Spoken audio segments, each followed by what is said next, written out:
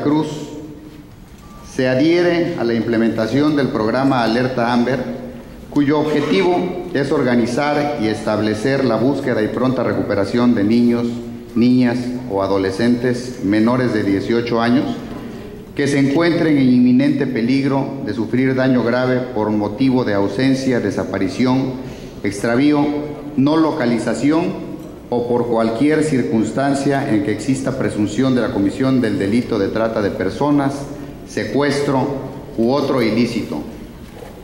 Ello que haya ocurrido en nuestro estado o que pudiera continuarse cometiendo dentro de su territorio. El término Amber originalmente hace referencia a Amber Hagerman, niña que fue secuestrada y días después localizada sin vida en Estados Unidos de Norteamérica. Las experiencias resultantes de los trabajos de búsqueda y localización de personas desaparecidas indican que las primeras horas de acciones son vitales. Por ello, la alerta se emite lo antes posible y es transmitida por diversos medios de comunicación como televisión, radio, servicios de mensajería telefónica, correo electrónico, pantallas electrónicas, redes sociales, entre otras. Ello a fin de poder llegar al mayor número de personas posibles. Representa un esfuerzo coordinado que involucra instituciones gubernamentales, sociedad civil y medios de comunicación para ubicar a niños, niñas y adolescentes a nivel estatal, nacional, incluso internacional.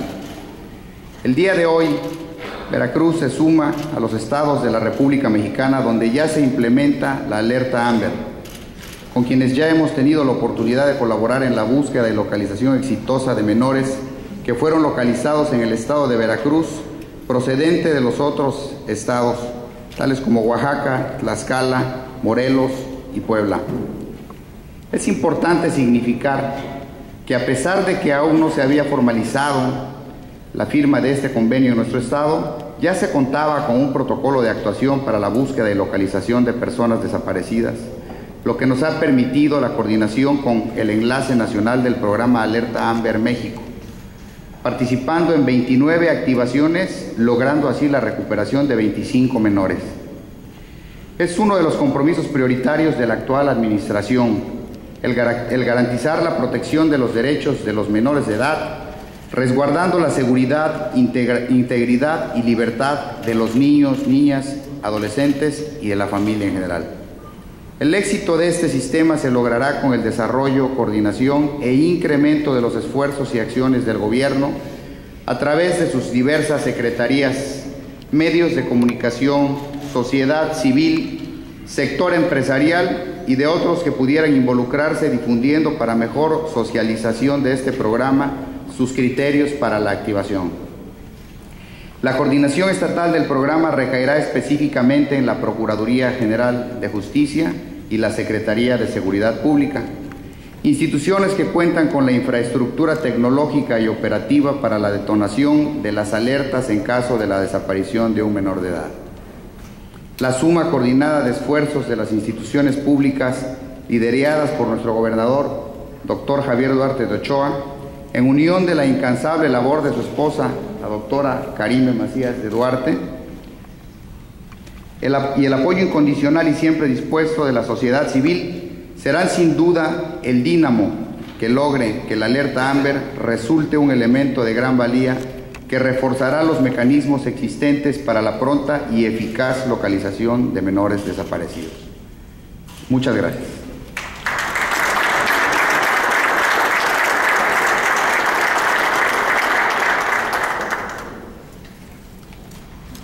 Señoras y señores, en estos momentos se llevará a cabo la firma del Convenio de Colaboración y Coordinación Interinstitucional para la integración del Comité Estatal Implementación y Operación del Programa Alerta Amber Veracruz. Por parte del Gobierno del Estado de Veracruz, firma el doctor Javier Duarte de Ochoa, Gobernador del Estado. Por parte del Patronato del Sistema DIF Estatal de Veracruz, firma a su presidenta, la doctora Karime Macías Turilla. Y por parte de la Procuraduría General de Justicia del Estado, firma a su titular, el licenciado Luis Ángel Bravo Contreras.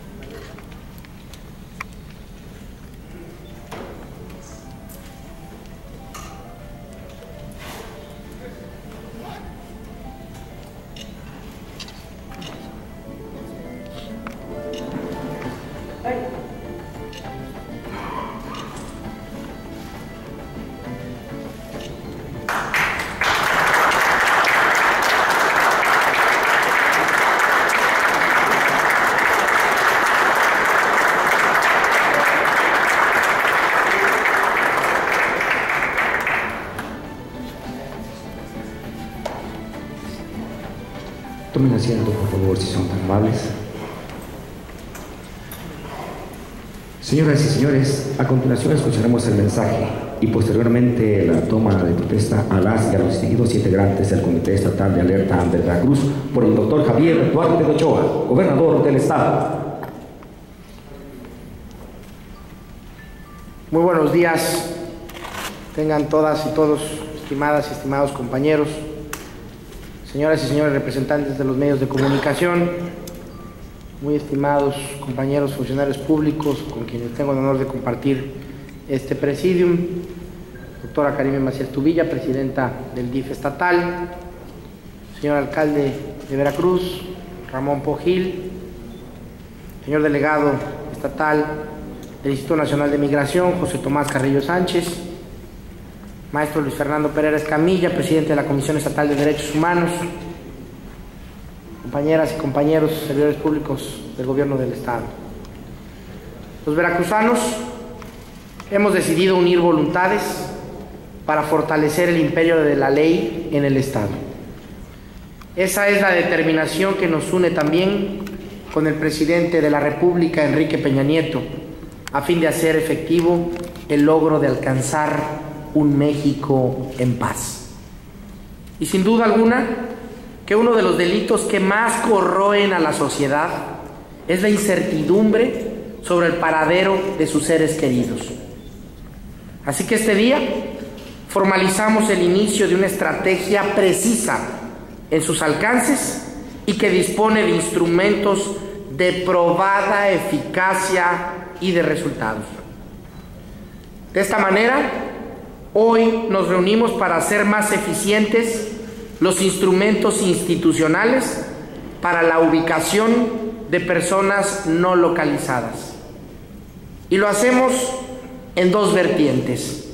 Por un lado, firmamos el convenio de coordinación entre instituciones del Estado para la puesta en marcha del protocolo y programa Alerta Amber. Se trata de un instrumento que ha dado ya buenos resultados en otras latitudes para la localización de niñas, niños y adolescentes.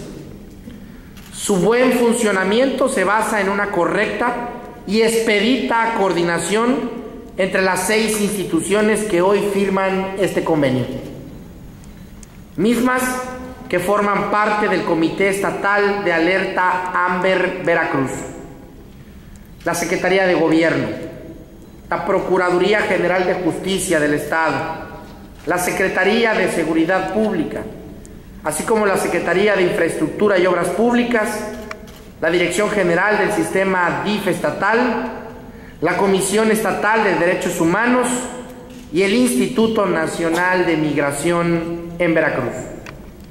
Y al mismo tiempo, dependerá para su éxito nuestra capacidad para involucrar a la sociedad entera para la localización de las personas.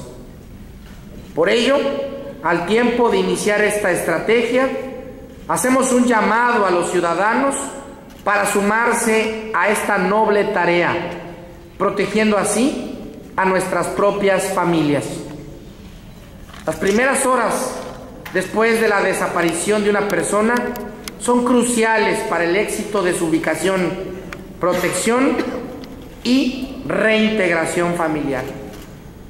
La alerta se emite lo antes posible y deberá ser transmitida por diversos medios como son la televisión, la radio, mensajes de texto, correo electrónico y redes sociales, a fin de ser conocida por todos de inmediato. Actuando unidos, responsablemente, lograremos reducir el tiempo para devolver lo antes posible a los menores con sus seres queridos, aliviando angustia y desesperación en sus hogares. Y de manera simultánea, ponemos, como fue mi compromiso, en funcionamiento la Fiscalía Especializada para la búsqueda de personas no localizadas. La Fiscalía tiene su sede en la ciudad de Jalapa y cuenta con un grupo experto de investigación dependiente de la Policía Ministerial. Dicha instancia tendrá agencias del Ministerio Público auxiliares en todas las regiones del Estado para ampliar su campo de acción y eficacia. Realizará labores de supervisión en la integración de indagatorias en toda la entidad, así como tareas de investigación y colaboración en la búsqueda de personas no localizadas. Todo ello con estricto apego a la observancia de los derechos humanos, los protocolos, acuerdos y circulares en la materia vigentes. La responsabilidad de estar al frente de esta nueva Fiscalía Especializada recae en la licenciada María Aurea Cortés García, mujer de amplia trayectoria dentro de las tareas de procuración de justicia. Dicho lo anterior, me voy a permitir rendirle protesta en este mismo evento como titular de la Fiscalía Especializada para la búsqueda de personas no localizadas en el estado de Veracruz.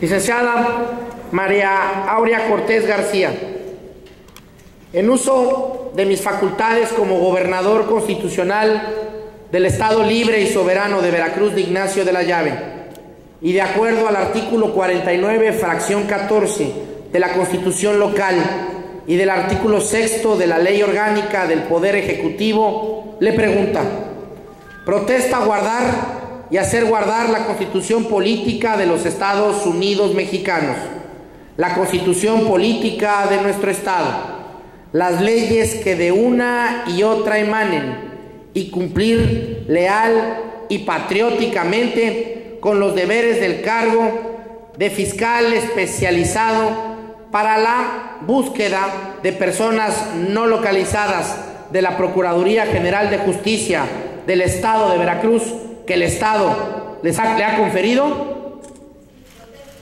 Estoy seguro que con su capacidad y experiencia habrá de dar su mejor esfuerzo para cumplir con eficiencia en esta importante labor. Bienvenida y muchas felicidades.